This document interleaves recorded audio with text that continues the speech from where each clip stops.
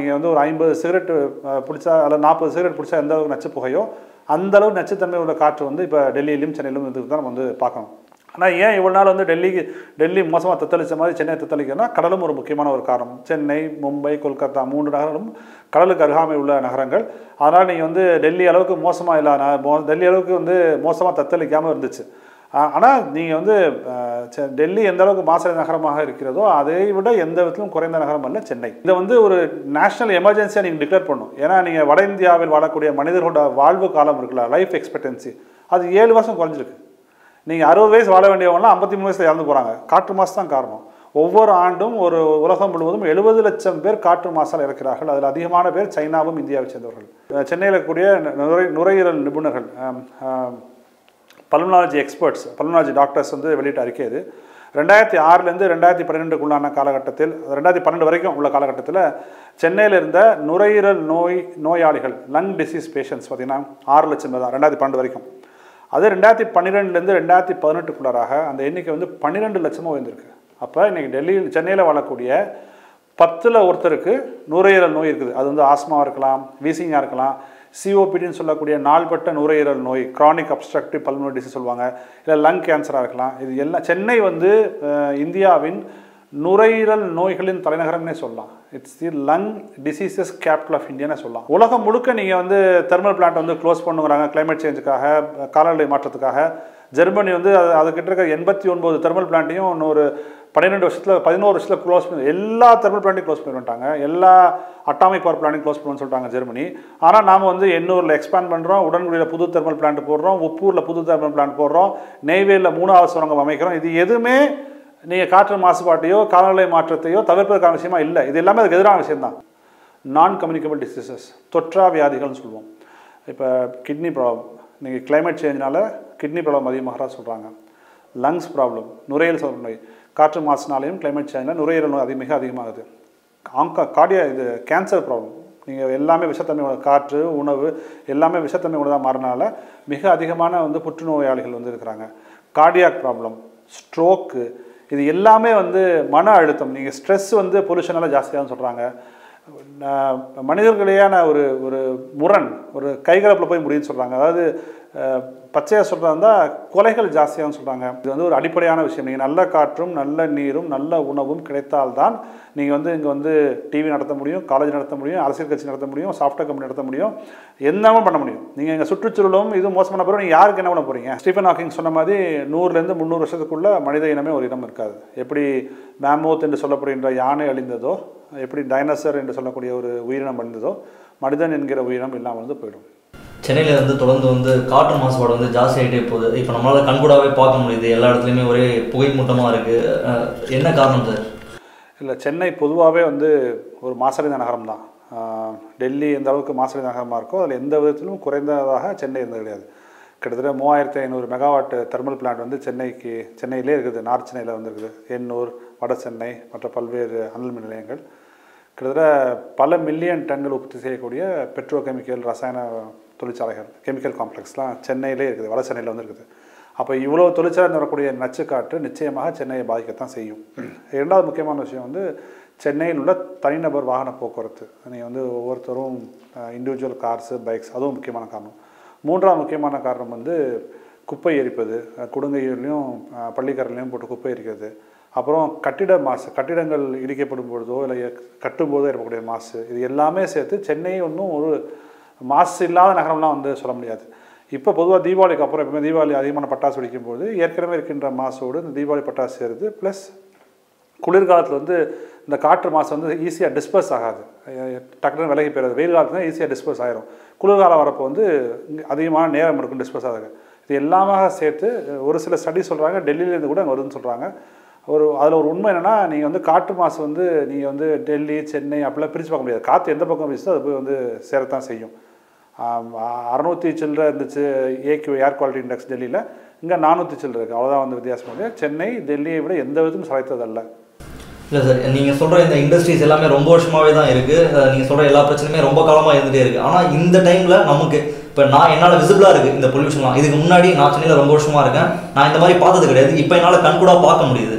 அது எதனால? இல்லை ரெண்டு, அதாவது எல்லாமே அதிகமாக இருக்குது.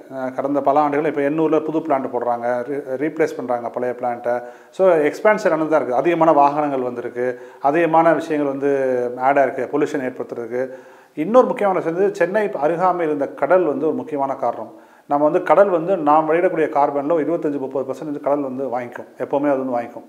ஆனால் காலநிலை மாற்றத்தால், கிளைமேட் சேஞ்சினால் கடல் வந்து கார்பனை உள்வாங்கும் சக்தியை வந்து முழுதுமாக இழந்து விட்டது. ஏற்கனவே ஃபுல்லாக கார்பன் வாங்கி வாங்கி வாங்கி பெருங்கடல்கள், ஓஷன்ஸ் வந்து கார்பன் வாங்கக்கூடிய கெப்பாசிட்டியவோ தன்மையோ முழுவதுமாக இழந்து விட்டது. அப்படி தான் சமீபத்திய ஆய்வுகள் தெரிவிக்கின்றன. ஒருவேளை சென்னைக்கு அருகாமல் இந்த கடல் இவ்வளோ நாள் கார்பன் வாங்கிட்டு இருந்துச்சு, இப்போ வந்து வாங்குறது குறைந்திருக்கலாம் அல்லது முழுவதும் இல்லாமல் போயிருக்கலாம். அதுக்குரிய ஆய்வுகள் வெளிவந்தப்போ தான் நம்மளால் வந்து சொல்ல முடியும். அதுவும் ஒரு முக்கியமான காரணமாக இருக்கலாம். இது வந்து ஒரு அனுமானத்தில் தான் வந்து நான் வந்து சொல்கிறேன். ஆனால் ஏன் இவ்வளோ நாள் வந்து டெல்லி மோசமாக தத்தளித்த மாதிரி சென்னை தத்தளிக்கிறதுனா கடலும் ஒரு முக்கியமான ஒரு காரணம். சென்னை, மும்பை, கொல்கத்தா 3 நகரங்களும் கடலுக்கு அருகாமை உள்ள நகரங்கள். அதனால் நீங்கள் வந்து டெல்லி அளவுக்கு மோசமாக இல்லாத, டெல்லி அளவுக்கு வந்து மோசமாக தத்தளிக்காமல் இருந்துச்சு. ஆனால் நீங்கள் வந்து டெல்லி எந்த அளவுக்கு மாசடைந்த நகரமாக இருக்கிறதோ அதை விட எந்த விதத்திலும் குறைந்த நகரம் அல்ல சென்னை. அதுதான் வந்து முக்கியமான விஷயம். அது பல்வேறு தரவுகள் வந்து நமக்கு வந்து சொல்கிறாங்க. WHO இருக்காங்கல்ல, வேர்ல்டு ஹெல்த் ஆர்கனைசேஷன், அவங்க வந்து AQI இண்டெக்ஸ் சொல்லுவாங்க, ஏர் குவாலிட்டி இண்டெக்ஸ், காற்றின் தர குறியீடு, ஏர் குவாலிட்டி இண்டெக்ஸ். அது வந்து 10க்குள்ளே தான் இருக்கணுங்கிறாங்க. ஆனால் இந்திய அரசாங்கம் வந்து 50 வரைக்கும் வந்து போகலான்னு சொல்லியிருக்காங்க. டெல்லியில் வந்து 2 நாட்களுக்கு முன்னால் 682, சென்னையில் வந்து 482. இப்படின்னா என்ன அர்த்தம்னா, நீங்கள் வந்து ஒரு 35-40 சிகரெட் குடித்தா எவ்வளோ நச்சு புகையை சுவாசிப்பீங்களோ அந்த அளவுக்கு ஒவ்வொரு நிமிஷத்துக்கும் வந்து அந்த மக்கள் சுவாசிச்சிருக்காங்கன்னு அர்த்தம். ஏன்னா நீங்கள் வந்து ஒரு 50 சிகரெட் பிடிச்சா அல்லது 40 சிகரெட் பிடிச்சா எந்த அளவுக்கு நச்சு புகையோ அந்த அளவுக்கு நச்சுத்தன்மை உள்ள காற்று வந்து இப்போ டெல்லியிலும் சென்னையிலும் இதுக்கு தான் நம்ம வந்து பார்க்கணும். இது வந்து அப்படியே திடீர்லாம் ஒரு நாள் வந்துடல. இது வந்து பல ஆண்டுகளாக நாமெல்லாம் சொல்கிறோம், அனல் மின் நிலையங்களை நிப்பாட்டுங்க, பெட்ரோகெமிக்கல் காம்ப்ளெக்ஸ் வந்து நடைமுறைப்படுத்துங்க அல்லது க்ளோஸ் பண்ணுங்கன்னு சொல்லிட்டு இருக்கோம். இது ஏன்னா இது எல்லா டெக்னாலஜியுமே, எண்ணூரில் இருக்க டெக்னாலஜி எல்லாமே ரொம்ப பழைய டெக்னாலஜி, ரொம்ப வெரி ஓல்டு டெக்னாலஜி. ஸோ அதில் இருக்கக்கூடிய மாசு வந்து இந்திய அரசாங்கம் வைத்திருக்கின்ற அளவீடை விட மோசமாக தான் வந்து இருக்குது. இது இப்போ அதில் போய் நீங்கள் எக்ஸ்பேண்ட் பண்ண போகிறோம், இன்னும் ஃபர்தராக புதுசாக போட போகிறோம்னு சொல்கிறது வந்து சரியான விஷயமாக இருக்க முடியாது. தொடர்ந்து இண்டஸ்ட்ரி எக்ஸ்பேன்ஷன்லாம் நடந்துகிட்டே தான் இருக்குது. இண்டஸ்ட்ரீஸ் வந்து எந்த ரூல்ஸையும் ஃபாலோ பண்ணுறது இல்லையா?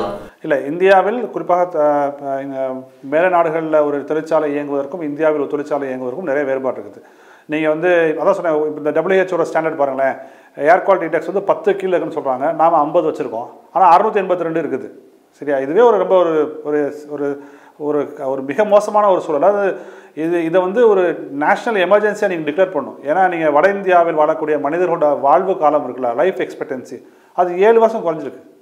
நீங்கள் 60 வயசு வாழ வேண்டியவங்களாம் 53 வயசில் இறந்து போகிறாங்க. காற்று மாசு தான் காரணம். ஒவ்வொரு ஆண்டும் ஒரு உலகம் முழுவதும் 70 லட்சம் பேர் காற்று மாசால் இறக்கிறார்கள். அதில் அதிகமான பேர் சைனாவும் இந்தியாவை சேர்ந்தவர்கள். குழந்தைகள் ஒரு 10 லட்சம் குழந்தைகள் இறக்கின்றன ஒவ்வொரு வருஷமும் காற்று மாசால். பிறக்கின்ற குழந்தைகளுக்கு வந்து வளர்ச்சி தடைபடுது. அது ஃபிசிக்கல் ஹெல்த்னாலும் சரி, மென்டல் ஹெல்த்னாலும் சரி. ஏன்னா கருவை சுமக்கக்கூடிய தாய்மார்கள் வந்து நச்சு காற்றை சுவாசிப்பதால் தாய் மூலமாக தான் குழந்தைக்கு வந்து மூச்சு போகும். ஸோ அப்போ நச்சு நிறைந்த மூச்சை வந்து குழந்தை சுவாசிக்கும் பொழுது அதோடைய வளர்ச்சி தடைபடுது. அது வந்து மென்டல் க்ரோத்தும் சரி, இல்லை ஃபிசிக்கல் க்ரோத்தும் சரி தடைபடுது அல்லது மாறுபடுது. ஸோ இது வந்து சாதாரண விஷயமா எடுத்துகிட்டு இருக்காங்க அரசாங்கம். மத்திய அமைச்சர் வந்து ரொம்ப கேஷுவலாக சொல்கிறாரு, ஏர் பொல்யூஷன் வந்து பிரச்சனை தான், மக்களை கொல்லாதுங்கிறாரு. ஆனால் WHO அமைப்பு வந்து தெளிவாக சொல்லுது, ஒரு வருஷத்துக்கு 70 லட்சம் பேர் வந்து காற்று மாசுபட்டால் இறக்குறாங்கன்னு சொல்லி வேர்ல்டு ஹெல்த் ஆர்கனைசேஷன் வந்து சொல்லுது. நீங்கள் டெல்லிக்கு போனீங்கன்னா நீங்கள் டெல்லியில் போய் இறங்கினே தெரியும், உங்களுக்கு டிஃப்ரென்ஸ் தெரியும். தொண்டை வந்து ஒரு மாதிரி ரொம்ப இதாக ஆரம்பிச்சிடும், நீங்கள் கண்ணெல்லாம் எரிய ஆரம்பிச்சிடும், 2ஆம் தேதி உங்களுக்கு வந்து உடம்பு சரியில்லாமல் வந்து போயிடும். அங்கே வாழக்கூடிய நீங்கள் நிறைய பேர் பேசிங்கன்னா, நான் இப்போ தான் டாக்டர்கிட்ட போயிட்டு வந்தேன், இப்போ தான் வீட்டில் வந்து நெபுலைசர் வச்சுட்டு இருக்கேன், மருந்து சாப்பிட்ருக்கேன்னு சொல்லிட்டே இருப்பாங்க. யாருக்கு தொடர்பு கொண்டாலும் சரி, எனக்கு காய்ச்சல் இருக்குது, தொண்டை கரகரங்குது, மூச்சு வாங்குது, இது விஷயம் சொல்லிட்டே வந்து இருப்பாங்க. ஸோ இது எல்லாமே அறிகுறி தான் வந்து டெல்லியோட காற்று வந்து மோசமாக இருக்குன்னு சொல்லி. சென்னையும் அந்தளவு மோசமான ஒரு விஷயந்தான். ஒரு சின்ன புள்ளிவரம் மட்டும் நான் சொல்கிறேன். இது வந்து சென்னையில் இருக்கக்கூடிய நுரையீரல் நிபுணர்கள், பல்மனாலஜி எக்ஸ்பர்ட்ஸ், பல்மனாலஜி டாக்டர்ஸ் வந்து வெளியிட்ட அறிக்கை இது. 2006லேருந்து 2012க்குள்ளான காலகட்டத்தில், 2012 வரைக்கும் உள்ள காலகட்டத்தில் சென்னையில் இருந்த நுரையீரல் நோயாளிகள், லங் டிசீஸ் பேஷண்ட்ஸ் பார்த்திங்கன்னா 6 லட்சம் பேர் தான் 2012 வரைக்கும். அது 2012லேருந்து 2018க்குள்ளாராக அந்த எண்ணிக்கை வந்து 12 லட்சமாக உயர்ந்திருக்கு. அப்போ இன்றைக்கி சென்னையில் வாழக்கூடிய 10ல் ஒருத்தருக்கு நுரையீரல் நோய் இருக்குது. அது வந்து ஆஸ்மாவாக இருக்கலாம், வீசிங்காக இருக்கலாம், COPDன்னு சொல்லக்கூடிய நாள்பட்ட நுரையீரல் நோய், கிரானிக் அப்ஸ்ட்ரக்டிவ் பல்மனரி டிசீஸ் சொல்லுவாங்க, இல்லை லங் கேன்சராக இருக்கலாம். இது எல்லாம் சென்னை வந்து இந்தியாவின் நுரையீரல் நோய்களின் தலைநகரம்னே சொல்லலாம். It's the lung diseases capital of இந்தியானே சொல்லலாம். அவ்வளோ ஒரு மோசமான ஒரு சூழல் தான் சென்னையில் இருக்குது. ஆனால் நமக்கு வந்து மேலை நாடுகள்லாம் வந்து இந்த பார்ட்டிகுலேட் மேட்டர்னு சொல்லுவாங்க, பிஎம், அதாவது ஒவ்வொரு துகளுடைய அளவை பொறுத்தது 10, 2.5, 1.5ன்னு பல்வேறு அந்த அளவுகளில் வந்து இருக்கும், மைக்ரோமீட்டர்ஸில் வந்து இருக்கும். ஸோ இப்போ உலக நாடுகள்லாம் PM 2.5 PM 1.0 போயிட்டாங்க. அதளவுக்கு சிறிய துகளை மெஷர் பண்ணுவதற்கான ஒரு விஷயத்துக்கு போயிட்டாங்க. ஆனால் நம்ம இன்னும் PM 2.5க்கே இன்னும் எல்லா இடத்துலையும் போட முடியும். நமக்கு சென்னையிலே ஒரு குறிப்பிட்ட சில இடங்களில் தான் அந்த PM 2.5 மெஷர் பண்ணுறதுக்கே வந்துருக்குது. நீங்கள் சென்னை அப்படின்னா கோயம்புத்தூர், மதுரை போன்ற தூத்துக்குடி, இன்னும் கன்னியாகுமரி இதெல்லாம் நகரங்கள்லாம் போனால் அது இந்த கருவிகள்லாம் அங்கே இருக்காங்க கூட அவங்க வந்து தெரியாது. ஸோ நீங்கள் வந்து ஃபஸ்ட்டு ஒரு விஷயம் நமக்கு வந்து புள்ளி விவரங்கள் அடிப்படைன்னு பார்த்தால் இந்த புள்ளி விவரங்கள் நமக்கு வந்து வேணும், டேட்டா வேணும். அப்புறம் சென்னையிலையும் தமிழகத்திலும் அல்லது இந்தியாவிலும் ஒரு பிரச்சனை இருக்குன்னு நம்ம வந்து ஃபஸ்ட்டு ஒத்துக்கணும். பிரச்சனை இல்லைன்னு சொல்லிட்டீங்கன்னா நீங்கள் வந்து தீர்வை நோக்கி போக மாட்டீங்க. இங்கே என்ன பிரச்சனைனா இருக்குது அது பார்த்துக்கலாம், பின்னாடி பார்த்துக்கலாம் அப்படிங்கிற ஒரு விஷயம் தான் வந்துருக்குது இல்லையா. இதே ஒரு மிக மிக முக்கியமான நான் சொல்கிறது வந்து மக்களின் நல்வாழ்வு, மக்களின் சுகாதாரம் மிக மிக மோசமாக பாதிக்கப்பட்டு கொண்டிருக்கிறது. ஆட்சியாளருக்கும் அதிகாரத்தில் இருப்பவருக்கும் தெரியாமல் போவதுதான் வந்து வருத்தமான விஷயமா இருக்குது. நகரமயமாதல் தான் காரணமாக போகுது. நகரமயமாதல் மட்டும் காரணம் சொல்ல மாட்டேன். நம்முடைய சூழல் குறித்து, சுற்றுச்சூழல் குறித்து ஆட்சி அதிகாரத்தில் இருப்பவர்களுக்கு இருக்கின்ற பார்வை ஒரு பெரிய பிரச்சனை. நீங்கள் வந்து சுற்றுச்சூழலாக என்வாயன்மெண்ட்டாக வந்தால் பார்த்துக்கலாம் நீங்கள் நினச்சிங்கன்னா வந்தால் பார்க்குறது ஒன்றும் இருக்காது. அந்த விஷயம் வந்து நம்முடைய ஆட்சியாளருக்கு வந்து எட்டணும். அது வந்து அது இல்லாட்டி நீங்கள் வந்து இவ்வளோ மோசமாக உலகம் முழுக்க நீங்கள் வந்து தெர்மல் பிளான்ட் வந்து க்ளோஸ் பண்ணுங்கிறாங்க கிளைமேட் சேஞ்சுக்காக, காலநிலை மாற்றத்துக்காக. ஜெர்மனி வந்து அதுக்கிட்ட இருக்க 89 தெர்மல் பிளான்ட்டையும் இன்னொரு 11 வருஷத்தில் க்ளோஸ் பண்ணி எல்லா தெர்மல் பிளான்ட்டையும் க்ளோஸ் பண்ணிட்டாங்க. எல்லா அட்டாமிக் பவர் பிளான்ட்டையும் க்ளோஸ் பண்ணுன்னு சொல்லிட்டாங்க ஜெர்மனி. ஆனால் நாம் வந்து எண்ணூரில் எக்ஸ்பேண்ட் பண்ணுறோம், உடன்குடியில் புது தெர்மல் பிளான்ட் போடுறோம், உப்பூரில் புது தெர்மல் பிளான்ட் போடுறோம், நெய்வேலியில் 3வது சுரங்கம் அமைக்கிறோம். இது எதுவுமே நீங்கள் காற்று மாசுபாட்டையோ காலநிலை மாற்றத்தையோ தவிர்ப்பதற்கான விஷயமா இல்லை. இது எல்லாமே அதுக்கு எதிரான விஷயம்தான்.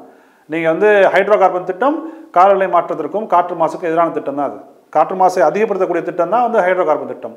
காலநிலை மாற்றத்தை அதிகப்படுத்தக்கூடிய திட்டம் தான் ஹைட்ரோ கார்பன் திட்டம். இது எதையுமே நம்ம வந்து கண்டுக்காமல் அதை பற்றி ஒரு அக்கறை கொள்ளாமல் நாங்கள் வந்து சுற்றுச்சூழலை பாதுகாப்போம் என்று சொன்னால் நிச்சயமாக அது வந்து முடியாது தான் சொல்லணும். இப்போ ஹைட்ரோ கார்பன் வந்து நமக்கு எசென்ஷியலான ஒரு விஷயம் கிடையாது. நீங்கள் வந்து இன்றைக்கி மாற்று எரிசக்தி வந்து பல்வேறு விஷயம் வந்துச்சு. உலகம் முழுக்க சூரிய சக்தியும் காற்றாலையும் வந்து அவ்வளோ எல்லா நாடுகளும் அதை நோக்கி வந்து போக ஆரம்பிச்சிட்டாங்க.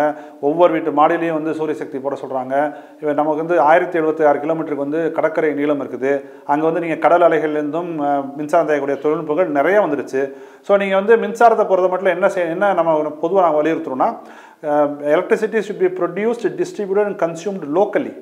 மின்சாரத்தை நீங்கள் எங்கே தேவையோ அங்கே உற்பத்தி பண்ணி அங்கேயே பயன்படுத்துங்க. நீங்கள் வந்து கல்பாக்கத்துலேயும் கூடங்குளத்துலேயும் எண்ணூர்லேயும் உற்பத்தி பண்ணி கோயம்புத்தூர் கொண்டு போகணும் அவசியம் கிடையாது. உங்களுக்கு கோயம்புத்தூரை சுற்றி இருக்கின்ற கிராமங்களுக்கு அதிகபட்சமாக ஒவ்வொரு கிராமத்திற்கும் 1 மெகாவாட் போதும் ஒரு நாளைக்கு. இப்போ எங்கள் ஊர் இருக்குது திருநெல்வேலி மாவட்டத்தில் சங்கரங்கோயில் பக்கத்தில் முள்ளிக்குளம் ஒரு கிராமம். எங்கள் கிராமத்திற்கு ஒரு நாளைக்கு 890 யூனிட் போதும். 890 யூனிட் மின்சாரம் போதும். அப்போ எங்கள் கிராமத்துக்கு என்னவோ இல்லை 3-4 கிராமத்தை சேர்த்து ஒரு 1 மெகாவாட் 2 மெகாவாட் சூரியசக்தி இதை போட்டு அங்கேயே உற்பத்தி பண்ணி நீங்கள் அங்கேயே கொடுத்தீங்கன்னா எந்த விதமான பிரச்சனையும் வந்து இருக்காது. ஆனால் இவர்களுக்கு எல்லாமே பெருசு தான், பெரிய திட்டங்கள் தான் இவர்கள் ஆட்சியாளர் கண்ணுக்கு வந்து தெரியும். ஏன்னா பெரிய திட்டங்கள் தானே பெரிய முதலீடு தேவைப்படும். ஸோ எல்லாமே வந்து 2000 மெகாவாட் 10,000 மெகாவாட் 5000 மெகாவாட்னு போய் பெரிய திட்டங்களாக போட்டு அதை உற்பத்தி பண்ணி அதில் வந்து லைன் லாஸ்ன்னு சொல்லுவாங்க. நீங்கள் மின்சாரத்தை உற்பத்தி பண்ணி அதை கொண்டு போய் சேர்க்கறதுக்குள்ள நுகர்வோரை போய் சென்றடையும் பொழுது ஏற்படக்கூடிய அந்த லாஸ், டெக்னிக்கல் லாஸ் அது மிக அதிகமாக இருக்குது. கமர்ஷியல் லாஸ், மின் திருட்டு வந்து அதிகமாக இருக்குது.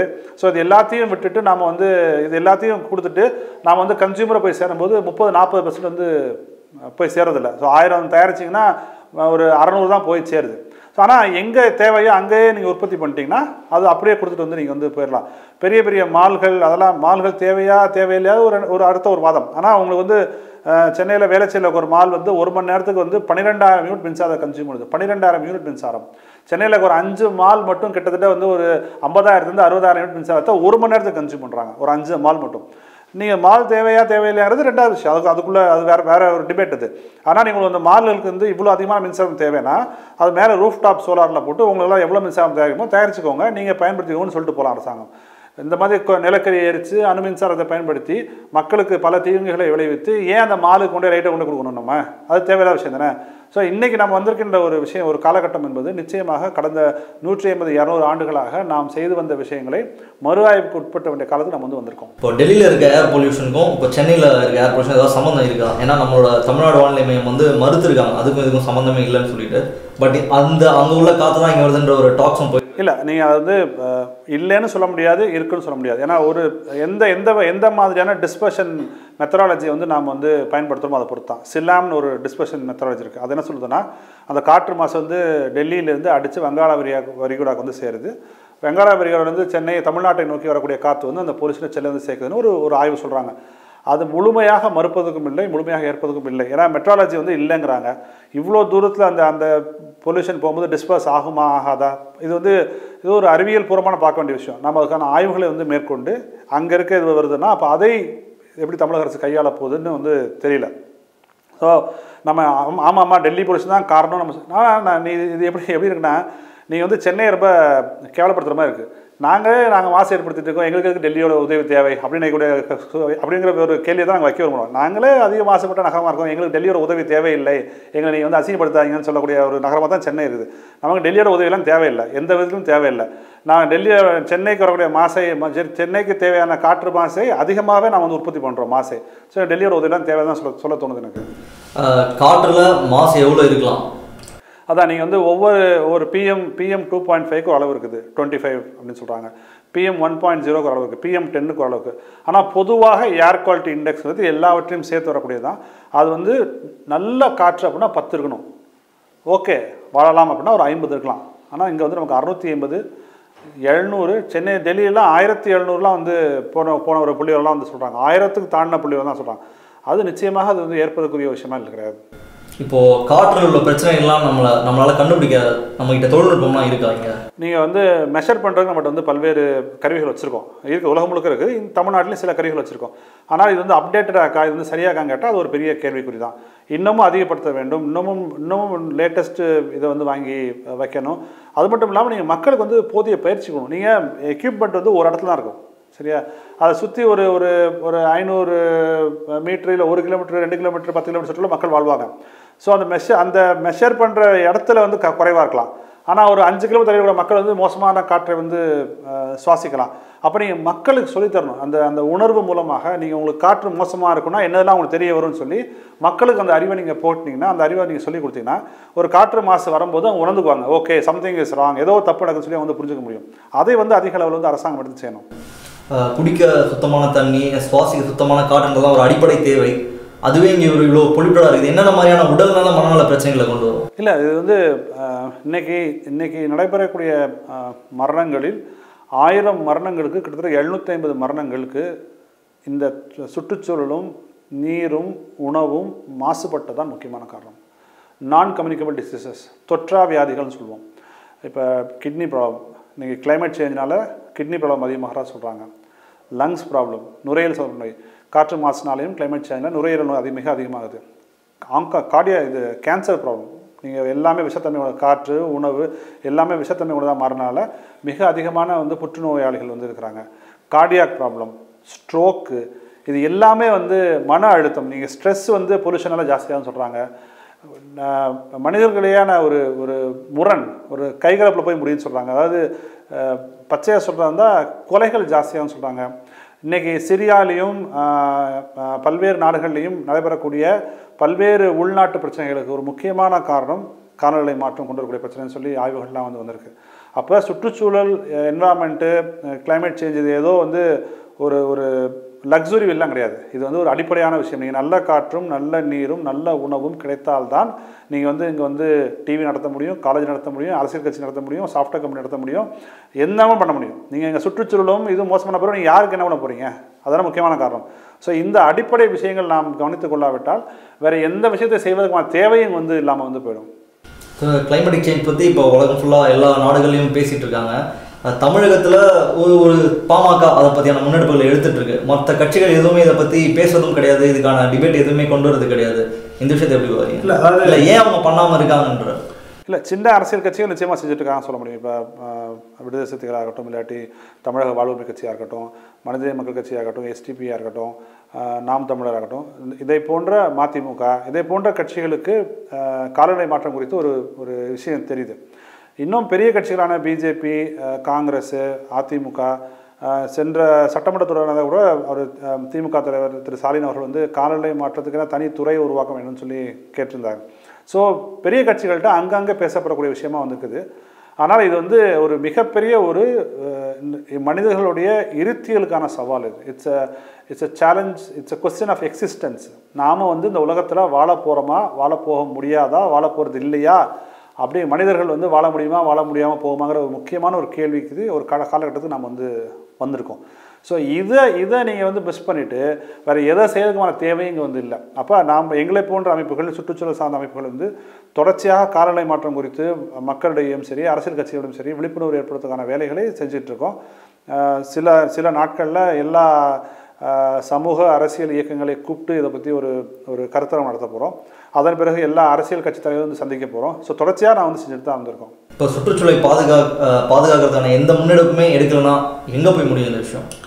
ஸ்டீஃபன் ஹாக்கிங் சொன்ன மாதிரி 100லேருந்து 300 வருஷத்துக்குள்ளே மனித இனமே ஒரு இனம் இருக்காது. எப்படி மேமோத் என்று சொல்லப்படுகின்ற யானை அழிந்ததோ, எப்படி டைனோசர் என்று சொல்லக்கூடிய ஒரு உயிரினம் அழிந்ததோ, மனிதன் என்கிற உயிரினம் இல்லாமல் வந்து போயிடும். இப்போது இந்த பிரச்சனையை சால்வ் பண்ணுறதுக்கு ஒரு தனி மனிதனா இல்லை சமூகமாக நம்ம என்ன விஷயத்தை பண்ணணும்?